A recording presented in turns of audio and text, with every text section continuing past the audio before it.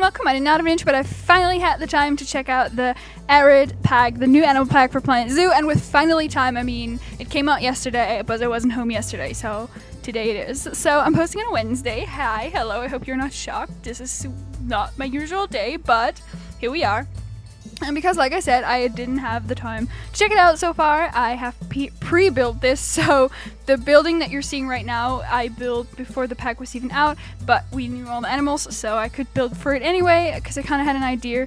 Yeah, we're building for the donkey, and I was kind of just like basing it off of like the size idea of the Chvalsky's horse, and I hope that will work. I haven't tried it out yet because I'm still debating on if I want to do a first reaction video to the animals. I usually only do that for the packs that also come with building pieces because I'm usually more excited for those. So yeah, I'm still debating on if I will do a reaction. That kind of depends also on how quick I am with this, and because the last 10 times that I tried to do this voiceover, I started coughing. I'm a bit behind on my schedule, so you will see if there's a reaction video to the animals coming out or not. Regardless, I will see if the donkeys actually work in this, so I don't know more than you do right now, so we will see. But we are in our desert zoo, which is a zoo that I started, kind of celebrating the announcement of the pack, and it is a Moroccan-inspired zoo because Moroccan architecture is really beautiful. And in the first video, I have said that I really like the courtyards that are in all of the pictures, and I love the tiling and whatnot, so we are really putting that to the test. We're doing a lot of tiling, courtyard, bright colors. It's a very blue build, which I find so beautiful, and I hope that we can be more daring with the colors in this. This is a very blue, kind of golden yellow and white, which is probably what we're going to be using most of the time. The entrance was kind of more neutral in desert tones, and that is also something that we're going to continue to do, but I wanted to introduce a very colorful one for this one, because donkeys are really funny and I wanted to do something colorful for them, I guess. I will admit that this is kind of very much how you would keep a domesticated donkey, and they also don't have like outside area now because I don't know what is going to be on the other side of this. I couldn't really do it, so they will get an outdoor area eventually, but this already took a long time, which is always does when you're building in a new style. So I said in the last video that I kind of want to keep my videos shorter now because I think that is more fun to listen to when it comes to the voiceover, and it's kind of less stressful for me to make the voiceover. But so I did cut out a lot, so there's a lot of jumps in this video, but I don't know, I didn't want to overdo it and then potentially have to change it later because I don't know what's on the other side of this. So I figured, you know, let's split their not exterior, I keep saying that, the actual habitat from the stables, and this is the stables with a little bit of a courtyard thingy in the middle, and I think it looks really cool and really playful. And I guess technically the guests could pet them, which kind of, you know, drives home the point that I was kind of going off of domesticated donkeys more, but I still think it works. I still think it looks fine, because to a degree, you know, they will be used to guests anyway when they're in a zoo, you know? So, I guess that's fine, and if not, then, well, at least we have a colorful, cool building. So, yeah, so, okay, what did I want to say? I think I did say that yet. Oh, this is going to be one of those voiceovers where I have no idea what I've said because I had to redo it 10 million times already.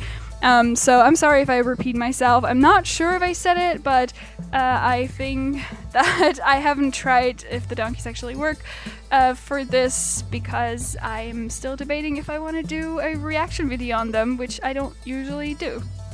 I feel like I have said that before. Well, I don't know. I will see. Surprised to myself when I listen back to this, which I sometimes do. Is that weird? I sometimes do listen back on them. Especially like a video that came out like a few months ago, I will listen back and I'm like, did you talk weird stuff in that? Like, was that a good voiceover? Or was it weird? Was it useful? So I'm trying to talk about a lot more about the builds lately, which I would say I'm like achieving 50-50 maybe. Okay, so the stables, the actual stables, are kind of inspired by like normal horse stables. So they kind of have these like boxes next to each other and they can look out. I didn't do it in a way where it was closed off because I felt like, you know, okay, they're still kind of wild, you know. And I mean, technically probably you could be closing them off too, but I didn't do that for this, and they're not even really close to the inside, but that is more on the technical side of the game that the keepers can go through. So didn't really close those individual stables. They can kind of move around and the keepers can move around, but that is just more on the, you know, to make the game a bit easier and the traversable area a bit better. But yeah, so we're now decorating this little courtyard thing, which I have to admit, I'm obviously way more in my element here. You know, I really love foliage work, so that's kind of the thing that I do a lot more, and that is a lot easier to me. I have never done foliage work for desert, so this is probably going to be a very lush desert because I'm usually working with a lot lusher, you know, habitats. Is that the word I'm looking for? Biomes? I don't know. I'm not Englishing today. It already feels so long ago that I have talked to you, which that is a problem with all the pre-recording. But I'm hoping, okay, so today I'm gonna know how I'm gonna work next month, so I'm hoping that I'm gonna have more time next month. I have a feeling for that. I can't explain it, but like I have actual reason to believe it, but it would be too hard to explain all that. But I do think that I'll have a bit more time on my hands next month, which will probably be filled with doing all the stuff that I couldn't be doing for the past few months because I didn't have time to do it. But you know, some of that stuff will hopefully be the channel. Yeah, we're finishing up this little work, and then on the back side you kind of see where the donkeys are going to leave and go to their actual outdoor area. So this little yard is kind of more of a, you know, like a community space. I don't know. There's been really good response, by the way, to the first video, which I'm so excited about, and I have so many more ideas now for these little courtyard. Someone suggested a market, which we're definitely going to do. I would have loved, okay, to have a courtyard that is a market, and I'm not a big fan of monkeys, but you know, there was this, I forgot which one it was, but there was a monkey that a lot of people suggested should have been in this pack. If we had a monkey, that would have been so perfect to have the monkey climb above the market, like have this courtyard thing. The monkeys are on the top floor basically, and then there's a market sort of thing going on downstairs and the monkeys climb over it. That would be really cool. I might still do it. I don't really know which monkey I would use for that, but I would still think that is pretty cool. But yeah, I don't think we have a really fitting one. But not all the animals are going to be Moroccan animals anyway, so we can kind of like maybe make that work. So yeah, but damn, I forgot to look up. I know I had the donkey on my list. I don't think it is native to Morocco. It might be though. I did make a list of what animals I want to use and what animals are actually from Morocco and which ones are just fitting, and I'm not so sure they are. I'm pretty sure they're not, but they were the first animal I wanted to build for, and I try in the next few days to kind of build for some of the pack animals, which I'm usually very bad at, I have to admit. With the grasslands pack, I think I built for 2 of them when the pack came out and then kind of never touched it again, which we're also going to change. Like, this is a bit of a spoiler, but hyenas, like striped hyenas, are native to Morocco, so we will actually get a use out of them this time. So very excited for that. And then obviously there's a lot of other animals, and if you do a quick Google search, you're probably gonna know kind of what animals are going to end up here because they're Moroccan. And yeah, so oh my god, this I was so proud of. We're kind of making this, like, I am missing the English words for that, but kind of out of fabric, this little like curtain situation above the door, and it feels so like so flowy and Like, it is really like in a hot desert and you kind of want to keep the heat out, but you want it to look inviting, you know? So I'm really proud of that, and it's made out of the curtains from the tropical pack. So who would have thought that we can use our lush little tropical pack in this zoo?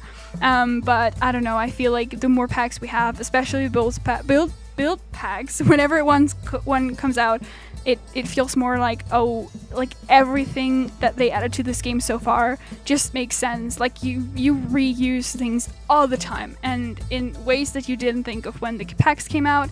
And I just love that about that game so much, and I just hope that we're going to get a 2024, you know, full year of another DLCs. Like, I'll buy it. I don't know. just give us more. And yeah, I've talked about it before. I'm still holding out hope for aquariums and birds. Would love a petting zoo pack. But I'd also buy just like random animal packs for the next 10 years. So, you know, there's a lot of animals. So we can go get at that. Oh, and there we are, building the ceiling. And I was debating cutting it out, but I kind of kept it in because this is one of those things I think that really, you know, bring an extra little level of detail that could easily be cut out, that's not really important, but that a lot of people probably also don't really look at.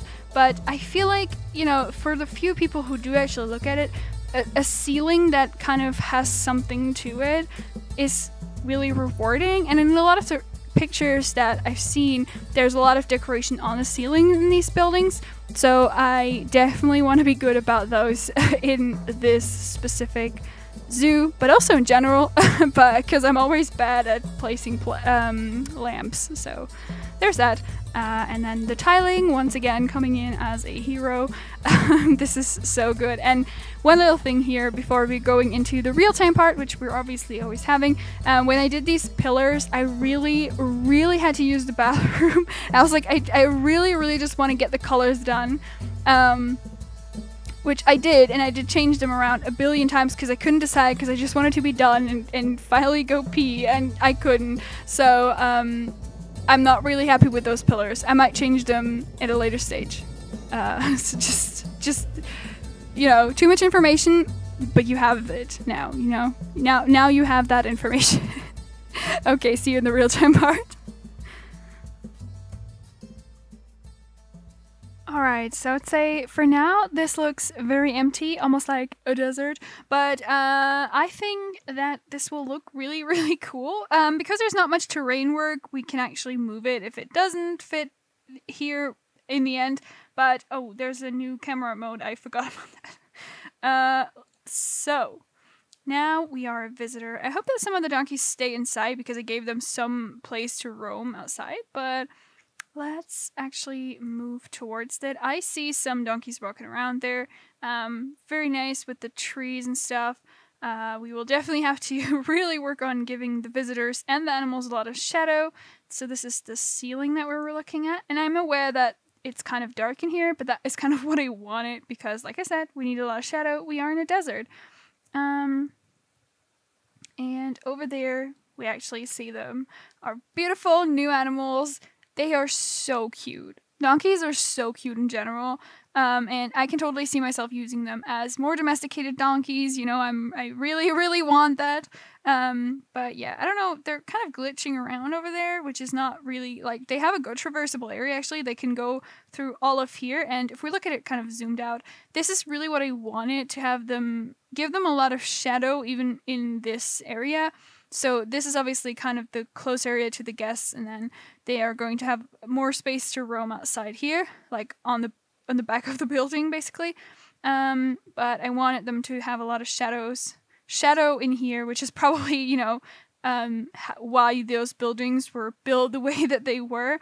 I had to remove one of those stable walls to make them exit, so they can only, you know, the gate is back here, and they walk around their stables basically and exit here, which is the only way, but I don't know. They don't have to walk that often from the gate, do they? So let's actually, you know, go in there, jump the fence, be a bad guest here, and look at them from up close. Beautiful. Oh, okay. So I think now some of them are outside actually, where there's absolutely nothing but desert. Is it just you? Okay, where's everyone? Oh, hello there. I don't think he's supposed to be there, but I think I also turned off escapes, so I don't know what that happened there. But, yeah. Absolutely gorgeous. I have not yet reacted to all of the animals, so, this is the first time that I'm seeing them. I still might do the reaction, and just, you know, mention that I've looked at those guys again. Oh, they're so beautiful. Like, the way that the snout, is moving is so horse-like, obviously, and so cute, and I just love horses. But yeah, let's take a look into the stables. In the video, you only saw me build one side, and I still cut out some of the interior stuff, because I just felt like that wasn't really that important. Just, you know, some decoration around. And those are the stables. So they can walk here, but they can do that on the other side. So I got rid of one of those dividers on this side, because they can't walk through this gap here. But yeah. So not that much in the backstage department, but I still wanted to have it done in case, you know, at some point someone tours this and, you know, feels like looking back there. So I was gonna be prepared. Oh, we're in a pillar. I was going to be prepared. So yeah, they can obviously walk around here. And I don't know why they love it in here so much. This is where the gate is. We're gonna have to hide this. But that is a task for another day, because look how sleepy this boy is, or this girl, I'm not sure. But I think, this girl, but I think this is all that I have to show you. Say goodnight to this beauty, and let's actually zoom out here, get another little overview. The roof, we haven't seen that in the Speedbuild. Yeah, I hope that you enjoyed this. I hope that you're still excited for a little Moroccan adventure that we're going to be on, and I hope to bring you more videos on this. I hope that you're excited for that, and obviously more videos on the new Arid pack. Thank you so much for watching. Bye!